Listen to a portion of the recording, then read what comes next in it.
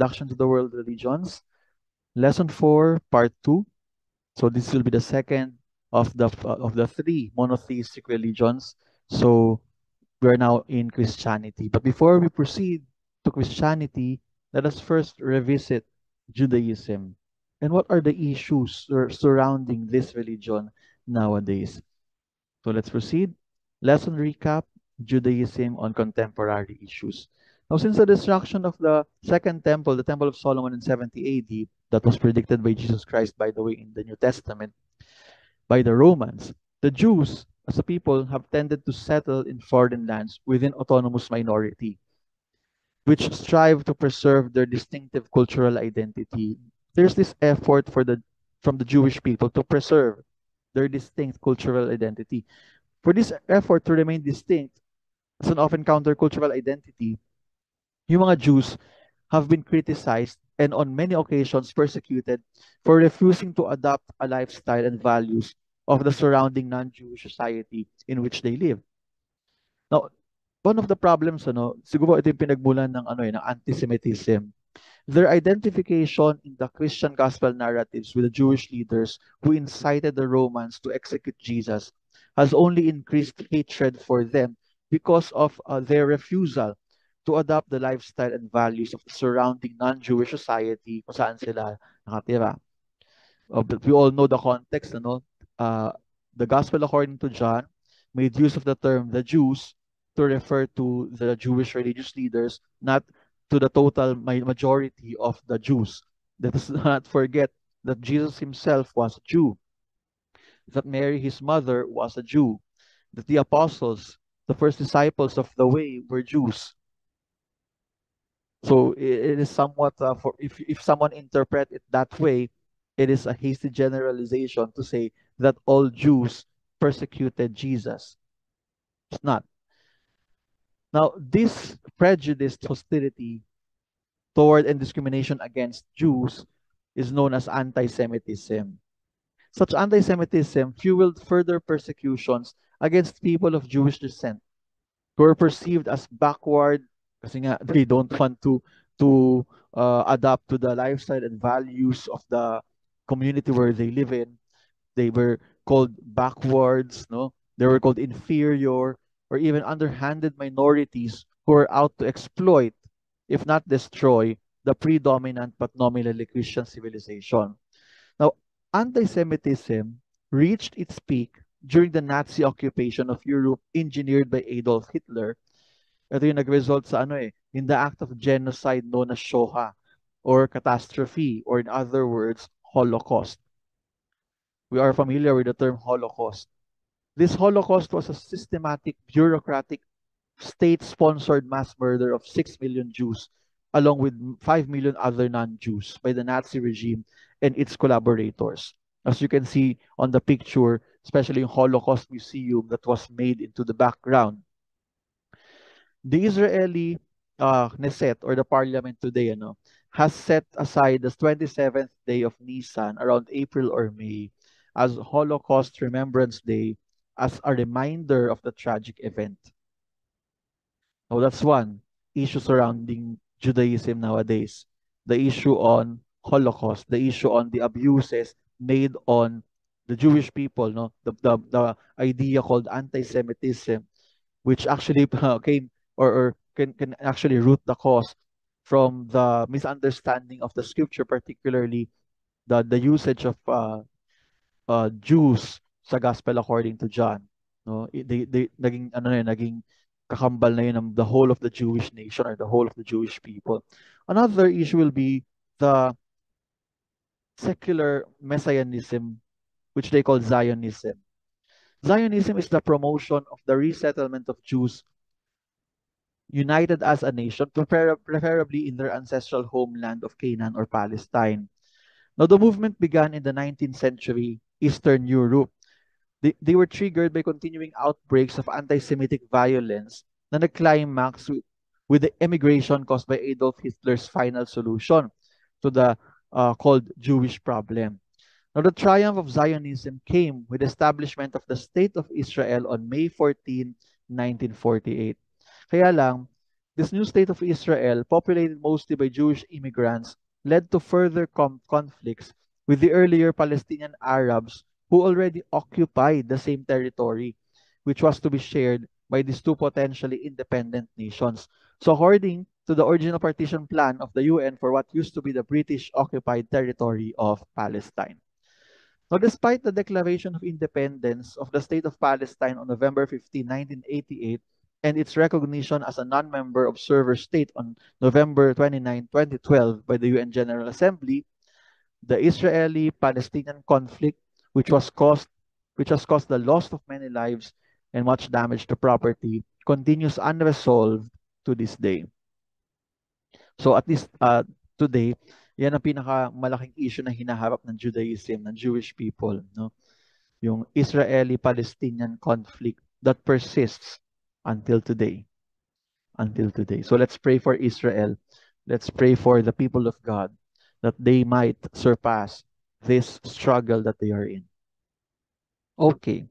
So now we are ready to move to Christianity, the second monotheistic religion. Okay. Before we start, no, as we approach the sacred space, if in Judaism we call peace shalom, here in Christianity we will use two languages to to translate peace. For Greek, it's eirene, and for Latin, it will be pax. Now, how does Christianity fulfill? Ito yung question na gusto nating ma-achieve at the end of our lesson. How does Christianity fulfill the human yearning for meaning and wholeness? In the very rich philosophical and theological tradition of Christianity, how does Christianity fulfill the human yearning for meaning and wholeness? This is a very good question that we can ponder as we travel, as we journey in Christianity. Now, in what ways do Christians bring about positive influence in the world today? I think the second aspect, the second question, can best be answered by your creative output. The creative output that I ask you to do. In what ways do Christians bring about positive influence in the world today?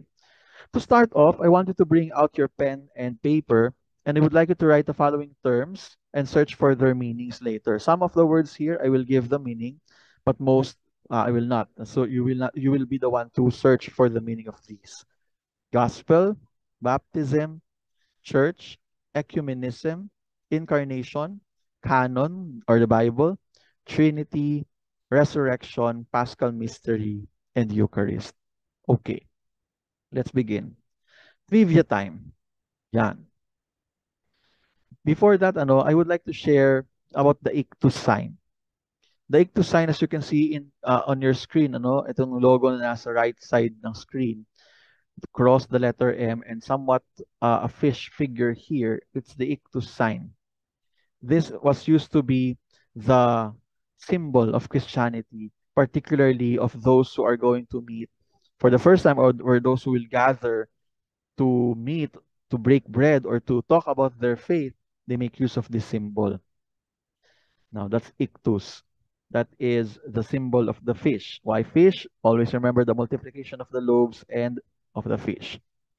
Now, and then of course, when Jesus said to the apostles, to the first apostles, leave your nets because I will teach you how to fish men. All right? Yan. So, trivia time. Number one, Catholicism is the largest and oldest branch of Christianity. Definitely. Catholicism can trace back its origin until 33 AD upon the death of Jesus because of apostolic succession and history. Only the Catholic Church can claim that. Number two, Protestant Reformation in the 16th century by Martin Luther brought about the presence of 30,000 plus denominations. Actually, recently I have read an article, it's 45,000 plus denominations. Now, third, the Bible is made by the church, for their worship, the liturgy or the Eucharist, which is more ancient than the book. Because the Bible was made for the worship, for the assembly of the people of God. And lastly, Christianity is never a religion of the book, but a religion of the word or logos. It is a religion of a person in the person of Jesus Christ, the Messiah, the Lord. All right. So now we move to the history and development of Christianity. There are several uh, timeline that can be summarized into the major branches of Christianity. So later I'll discuss about this. But for now, I would like to make a discussion about the history and development of Christianity, particularly in terms of these three periods: the Messianic period, the Apostolic period, and the Church Fathers period. So there are three periods. Sa pinaka first drawing or first picture, that will be the uh, painting by Michelangelo of the Sistine Chapel. No, I would like to put there the Messianic period. No, kasi it began at the birth until the ministry, death, and resurrection of Jesus Christ. The Messianic period will be the period where Jesus Christ, the Messiah, preached the kingdom of heaven or the kingdom of God and made miracles, no, and then the congruency between the word and the deeds of the Son of God. The second period will be the apostolic period. So this started from Pentecost until the death of the last apostle. So the last apostle was John, and he died in 90 AD. No, he's the only apostle who died naturally and was not martyred. Okay, so that's the Pentecost. The movement there of the apostles will be in hiding because Christian persecution started as early as this period, apostolic period. In fact, um, all of the apostles except John experienced martyrdom. They were persecuted. And again, the movement there will be from the small number of Christians, they began to rise in number, they began to grow. The climax of all of this will be the period of the apostolic or period of the church fathers. It is where philosophy and theology were developed, that the articles of the faith were developed, the doctrines were developed and improved because of the influence of philosophy and theology. So church fathers period, so from Clement of Rome down to Ignatius and Polycarp. By the way, they are called the Ante-Nicene fathers. They are the direct successors of the apostles, particularly Ignatius and Polycarp. They were successors, they were direct successors of John the Apostle. Yan. The word Catholic applying to the church can be heard being said by Polycarp or if not of Ignatius rather. Kasi sabi niya, where the bishop of the church is, there is the Catholic Church. So and then the post Nicene fathers, Augustine and Gregory the Great, and so on and so forth. Now the early church was often treated with suspicion by Roman citizens. The Roman citizens cannot trust Christians. The Christians, due to their non-participation in the official religious rites of the empire, that's the reason, which included the worship of the emperor, were branded as traitors by the Roman citizens. Therefore, the Christians must be persecuted because they are traitors. So the early church was often treated with suspicion. Di ba sabi ko kanina, no? Even during the period of the apostles, Christian persecution began there. So the early church was often treated with suspicion by the Roman citizens. Why? Because they do not participate in the official religious rites of the empire. They don't want to worship the emperor. Kasi the Christians will never bow down to anyone except to Christ. So, they were branded as traitors by the Roman citizens. Now, Christian persecution, particularly of Nero, ito yung mga pinakamatitindi and Diocletian. No? For example, si Nero. Nero blamed the Christians for the Great Fire of Rome in 64 AD. No, na si Nero naman talaga nagpa-umpisa, but he plotted it to the Christians so that the Roman citizens will be angry sa lahat ng Christians. And from Diocletian, who was probably the Antichrist mentioned in the book of Revelations, the 666. All right, so that's Diocletian. Now, from the beginning of the apostles, diba, all of the apostles were martyred because of the persecution until 313 AD, where when the persecutions came to an end. So it was a period of martyrs. was a period of offering their lives for the faith, for Jesus. Now, the persecutions ended in 313 AD when the Roman Emperor Constantine issued the Edict of Milan, wherein he guaranteed freedom of religion for Roman citizens, meaning the Christians can now worship God without worshiping the emperor. They can do that now openly. Yan. So that's a breakthrough. And because of this, Christianity bloomed and prospered and grew. Now, there are major branches in Christianity. Yan. At the from the very start, iisa lang yan. No?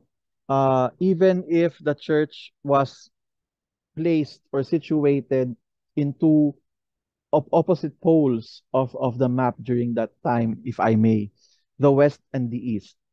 The West being the Roman Empire, Rome, and then the East being the Greek colony, no, of Constantinople. When Constantine conquered also that land, he called it Constantinople. Between the Latin Rite and the Greek Rite, they are one. There's no distinction between them rather than the rites in the language, their own culture, their own tradition, but almost the same belief. Okay? Now, over the last 2 millennia, Christianity as the world's most widely professed religious tradition in about one-third of the human population. So, yun ang extreme fact. Meron lang dyan two great schisms. Pag sinabi natin schism, cutting ties, split, or division in Christian history. The first will be in 1054 between the East and the West, between the Greek Orthodox, between the Patriarch of Constantinople and the Pope of Rome. And in the 16th century, during the Protestant Reformation. So because of this schism, nagkaroon ng three major branches or divisions ang Christianity. Number one, Roman Catholicism. So in Roman Catholicism, yan, Ecclesia Katholos. Ecclesia Katholos. Yan yung Greek term dyan, no? Or the Church Universal. Since Katholos is the same term used by Saint Ignatius for the church in his letter, see that ye all follow the bishop, even as Jesus Christ does the Father, and the presbytery as ye would the apostles, and reverence the deacons. As being the institution of God, let no man do anything connected with the church without the bishop. Wherever the bishop shall appear, there let the multitude of the people also be. Even as wherever Jesus Christ is, there is the Catholic Church. Whatsoever the bishop shall approve of, that is also pleasing to God, so that everything that is done may be secure and valid. So at least dyan, medyo buo yung pagkakagamit ng Katholos. No, but even in the letter of St. Paul to the Romans, there appeared Katholis. So the Church Universal, the Latin Rite. This is the Latin-speaking church, which is the majority of Christendom.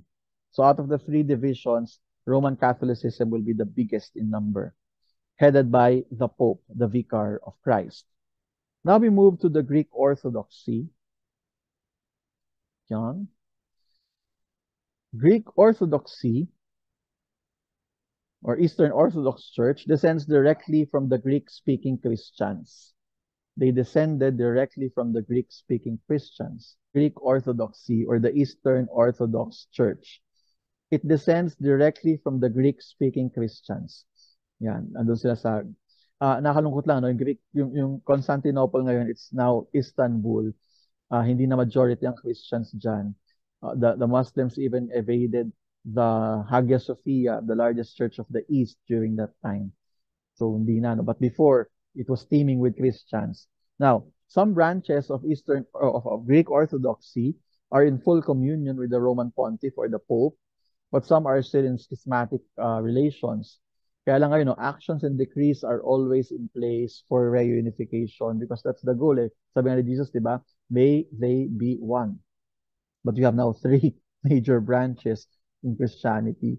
Now, the schism between Greek Orthodoxy and Roman Catholicism was brought about by political geographical reasons rather than doctrinal dispute. The doctrinal dispute happened only when when in the Niceo-Constantinopolitan Creed, dinagdag doon ang word na filioque to describe the relationship between the Father and the Holy Spirit and between the Son and the Holy Spirit. In reality, it's not so much of an issue because definitely during the apparition of Jesus to his apostles in the upper room, no, he breathed on them the Holy Spirit. Sabi niya, receive the Holy Spirit. So therefore, the Holy Spirit proceeded also to be the Son. So medyo ayun lang talaga, no? Because of the political climate of that time, sul-sul dito, sul-sul doon, nagbaba ng excommunication bull ang Pope, nagbaba din ng excommunication bull ang Patriarch of Constantinople, no? Talagang naglalo lumala yung gulo nilang dalawa. So that's very sad in the history of Christianity. It is called the Great Schism. But for me, the greatest schism happened in the 16th century during the Protestant Reformation, founded by Martin Luther. Martin Luther was an Augustinian monk who decided to leave the church after he was not heard or he was not entertained because of his many questions directed to the Pope about the Roman Church, about the traditions of the church, which he cannot understand. And at the same time, uh, ayan, this Martin Luther believes in the solas, sola fide, sola scriptura, sola gratia. So he also, because of that sola, especially sola fide, he removed the deuterocanonical books from the Christian Bible. Kasi yung Christian Bible, the origin of that can be traced back to the time of the apostles, even during the time of Jesus, because Jesus kept on quoting the Septuagint translation of the Bible, the LXX, which was the main basis of the Christian Bible, the Catholic Bible now. The LXX, the numbering of books, yun ang basis. No? So at least, Martin Luther removed the deuterocanonical books from the Christian Bible and planned also to remove James, Hebrews, and Revelations, but was convinced by members not to. They believe in the virginal motherhood of Mary, including the title of Mary as the Mother of God, but later followers rejected it alongside major Christian doctrines. So kasi because of that Protestant Reformation wherein sola scriptura, anyone can read and interpret the Bible, nagkaroon ng sobrang split, no? Trivia part, that's Protestantism. That's Martin Luther. Yan. Posting now the 90 plus decrees, no, of Protestantism questions na directed towards the Catholic Church. Now let's go to the part 1 of this lesson. Credo, what Christians believe. Yeah, this is the summary of the Credo. Yeah, before the Nicene Creed, there existed many other early creeds, often called the symbolon in Greek.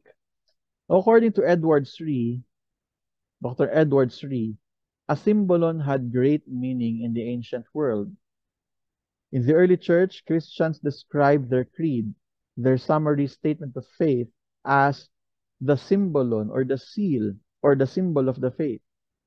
In the ancient world, the Greek word symbolon typically described an object like a piece of parchment, a seal, or a coin that was cut in half and given to two parties. Bakit? It served as a means of recognition and confirmed a relationship between the two. When the halves of the symbolon were reassembled, the owner's identity was verified and the relationship confirmed. In like manner, the creed served as a means of Christian recognition. Someone who confessed the creed could be identified as a true Christian. Moreover, they were assured that what they professed in the creed brought them into unity with the faith the apostles originally proclaimed.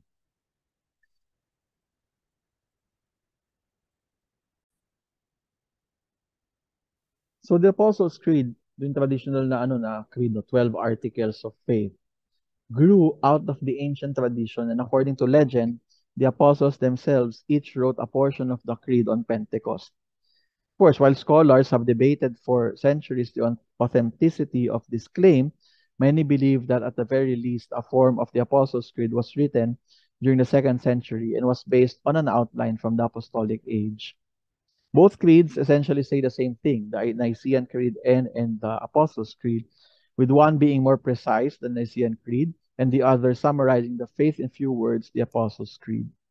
The purpose of each one is the same thing, affirming the faith and proclaiming before all what we believe. And this is what the Christians believe. Credo in Deum Patrem Omnipotentem, Creatorem Celi et Terre. I believe in God the Father Almighty, maker of heaven and earth, et in Iesum Christum Filium eius unicum Dominum nostrum, and in Jesus Christ, his only Son, our Lord, and so on and so forth. So these are the article of the Christian. These are the major tenets of Christianity, these 12 articles. Remove one, parang simbolo niyan eh. Ang simbolo pag pinagkabit-kabit mo, it constitutes the whole of the statement or the article. So when you remove one, you do not believe one, the symbolon can no longer be whole again. Therefore, you cannot be called Christian. So a Christian believes what was written here in the Credo. So that's the Credo. All right? Now, let's go to the symbolon. This is the diagram of a tablet cut into pieces. Code. The code. Christian ethics is a branch of Christian theology that serves as the guide for righteous moral living. It teaches what it means to be truly and fully human from a Christian perspective and centers on virtues or good habits in personal and social living. So at least that's in Christian ethics. But for me, I would like to summarize the Christian code into this greatest commandment. A scholar of the law asked Jesus, Master, what is the greatest commandment? Jesus can easily pick one from the 10 commandments, but he did not. What he said is, dalawang bagay lang. Love the Lord your God with all your heart, with all your soul, with all your mind, and with all your strength. And you should love your neighbor as you love yourself. For whatever you have done to the least of my brethren, you have done it to me. So the Christian code, the ethical code for Christianity can be summed up in these two: love of God and love of neighbor. And it can be summarized further into one word: love. That's how Jesus lived. To be a true Christian, one has to live according to the way of Jesus, how Jesus lived. And Jesus lived loving. By loving, it doesn't mean the wishy-washy feeling of an intense emotion of love of someone. No. When we say here loving, when you love, you are willing to sacrifice your life for the beloved. Just like how Jesus sacrificed himself to the beloved. For God so loved the world that he gave his only son. The beloved is us. No? So as Christians, it's not the weak love, the emotional love, but it is a tough love that we profess, that we do, that we make into our lives. Kasi aside from that, this love that Jesus did, this love that the Christians profess, this love that the Christians uh, consider is not a feeling, but it's not a concept either. It's a person, the person of Jesus Christ himself. God is love. And so it's a demanding love because you need to sacrifice something for you to be able to say that you love. Diba? Love is the core teaching of Christ. And since Christian ethics centers on Christ's words and actions, one must reflect on how his words and deeds can be adopted in addressing the different needs of society. And without love, they cannot do that. A true Christian, na-reverberate niya yung love na ito na sinasabi dito. Yung love na sinasabi dito. The reverberation of love. Others must feel it. Others must see it so that they can believe that yes, they are Christians and they were taught by Christ. Now, how can a Christian manifest or made manifest this love. Now, may suggestion dyan, no? The works of mercy. The works of mercy will be the suggestion for this. Yan. The corporal and the spiritual works of mercy. It's not enough that you have faith. That faith must be manifested in your action, no? To prove that you really have faith, that you really believe. Although pagans do the same thing, but it's a different thing for a believer. A believer walks an extra mile. Feed the hungry, give drink to the thirsty, shelter the homeless, clothe the naked, visit the sick, visit the imprisoned, and bury the dead. The spiritual acts of mercy instruct the ignorant, counsel the doubtful, admonish sinners, forgive offenses, comfort the afflicted, bear wrong patiently, pray for the living and the dead. This is what makes us Christians. Because sabi nga ni Jesus, di ba, whoever who will not do this for my sake, yan, he's not a Christian. He's not a true follower of Christ. Whatever you have done to the least of my brethren, you have done it to me. Medyo tough love lang ang Christian love, I'm telling you. Tough love because it's a demanding love. It's a demanding love. And love has the right to be demanding. So that's the Christian code. Again, the secret here is, yung love na yan, it's not the love that we think of. It's the love that must be patterned to Jesus Christ Himself, not to our own standard. All right? So now we move to the cultus. I want you to watch this short clip, for you to be able to understand how Christian sees worship.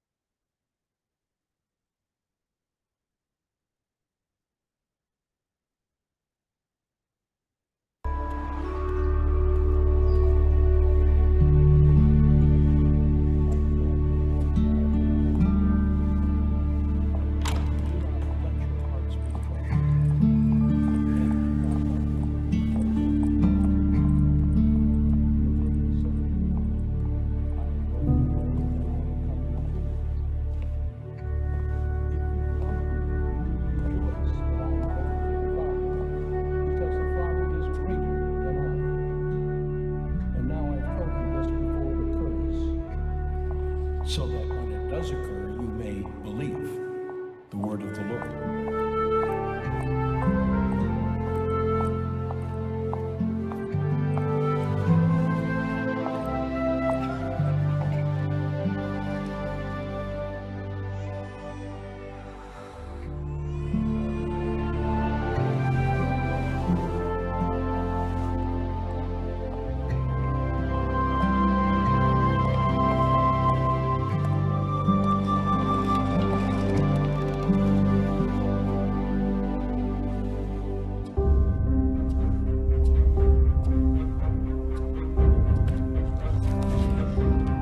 Told him, "Have sight, your faith has saved you." The Gospel of the Lord.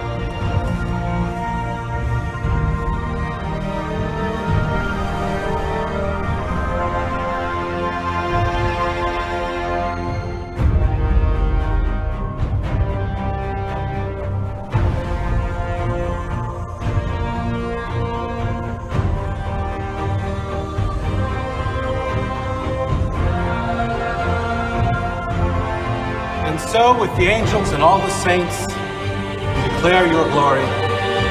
As with one voice we acclaim,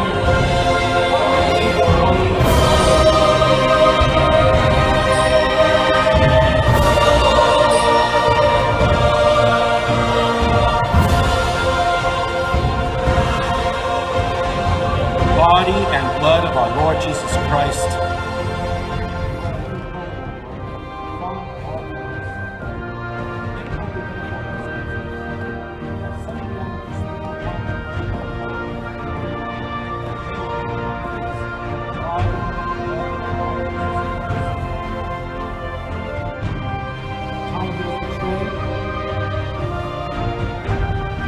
Entered willingly into his passion.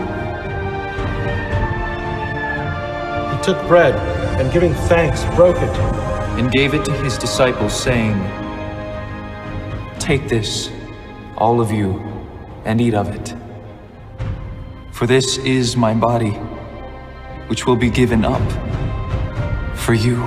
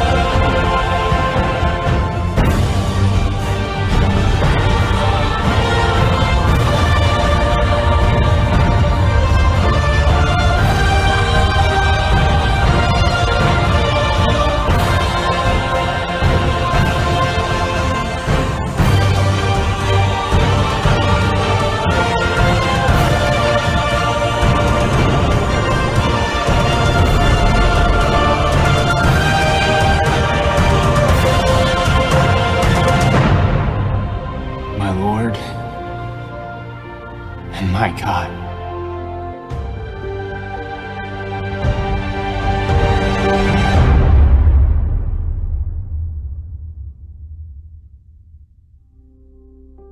All right.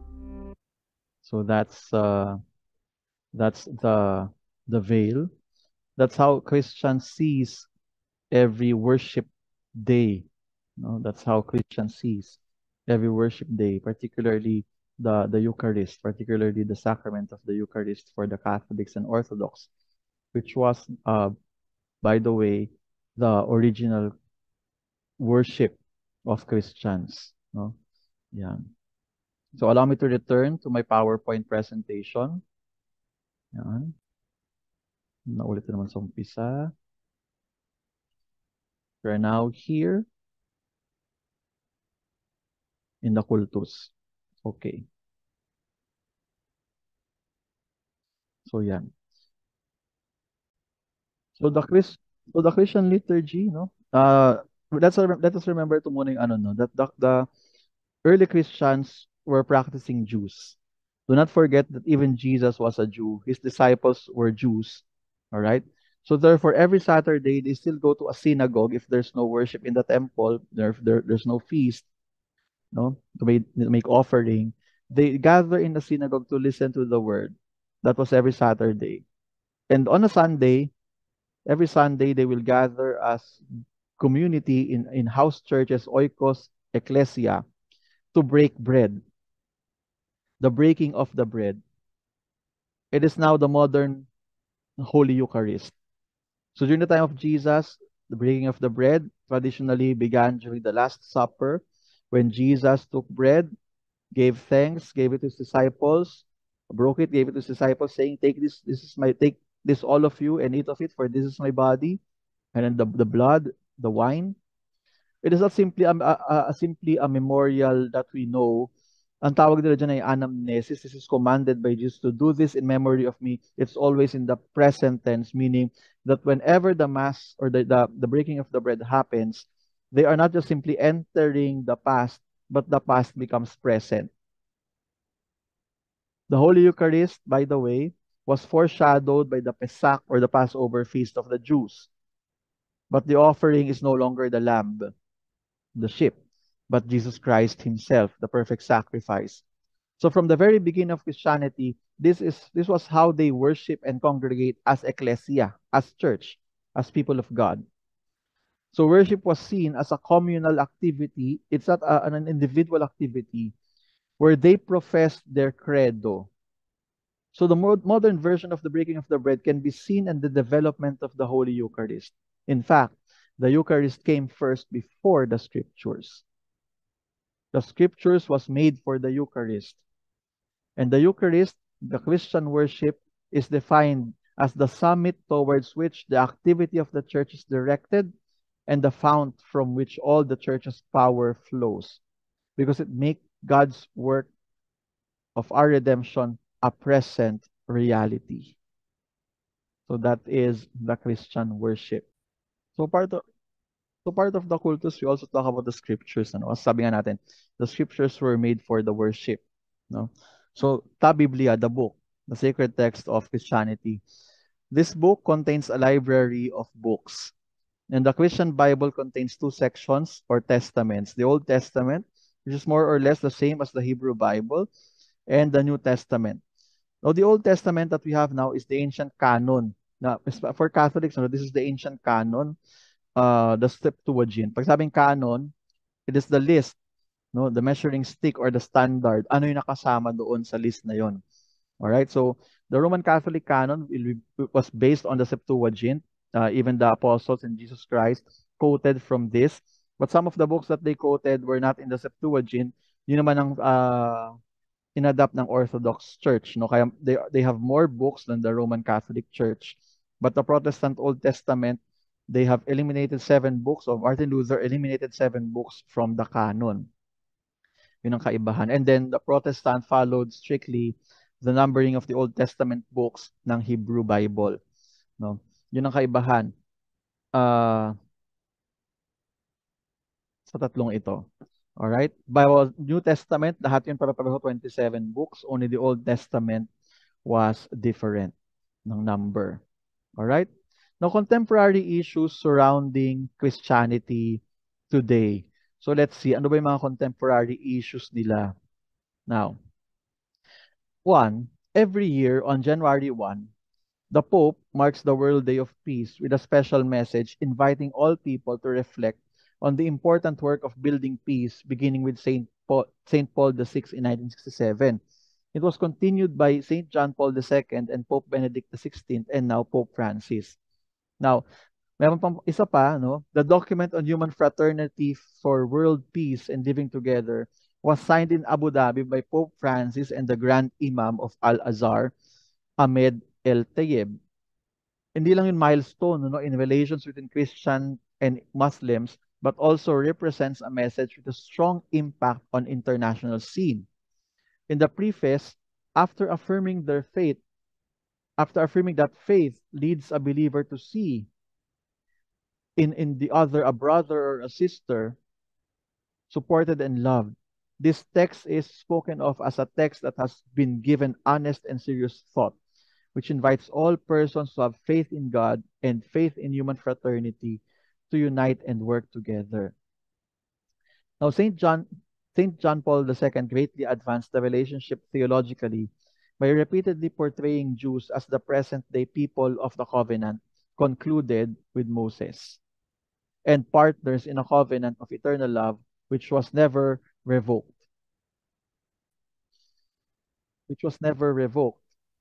The realization that Jews enjoy covenantal intimacy with the saving God raises new theological questions that continue to be studied by both Catholics and Jews. But there have also been immediate consequences.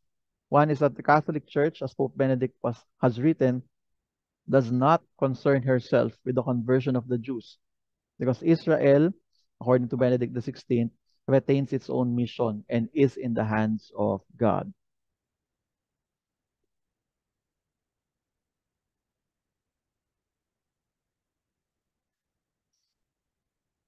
Now, Pope Francis also visited Turkey And it was to advance the cause of unity among Christians by helping heal the wounds caused by the almost 1,000-year separation between Catholic and Orthodox churches.